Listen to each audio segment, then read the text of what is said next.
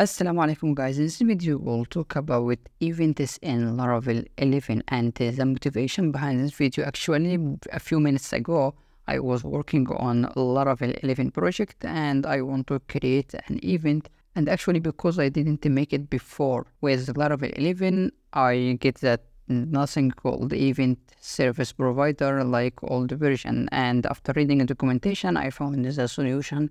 And now let's make it together. First of all, I will create a new event, for example, called make event, and I will call it user created, just an example here, right?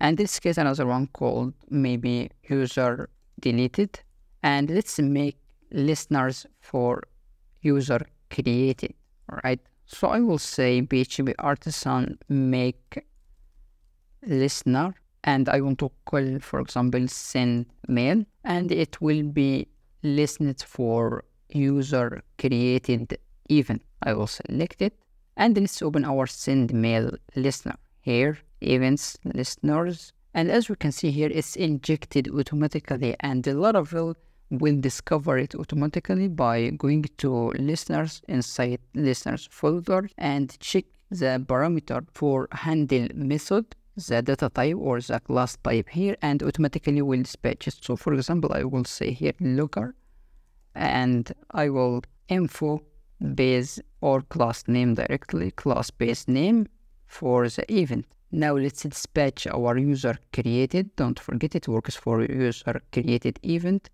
and I will say user created dispatch, and let's refresh back to our log. As you can see here, the class name is user created.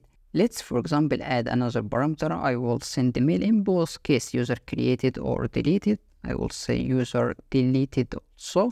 If I back and dispatch user deleted, let's see if it works or not. I will try it for the first time as well. Back, and as we can see also user deleted works correctly. Refresh, user deleted, right? But what if, for example, we have a common listener that will work for all objects like this? I want to make it works in a way for any object without specifying long data types or long class types. We can set it like this. Now let's back and refresh. Nothing happened. How can we define it? It's easy. Let's go to EventServiceProvider using event and say listen. As we can see, text events. I will say in case of user created class,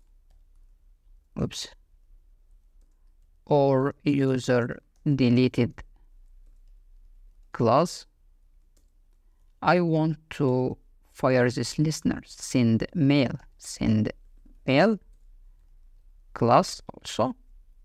Now let's back and refresh, and as we can see here, user deleted because I fired it here. Let's dispatch also user created, and let's clean it, refresh, and it works fine also. So here's quickly how to define an event and its listener in Laravel 11. If you found it useful, support me by clicking on like, share and subscribe.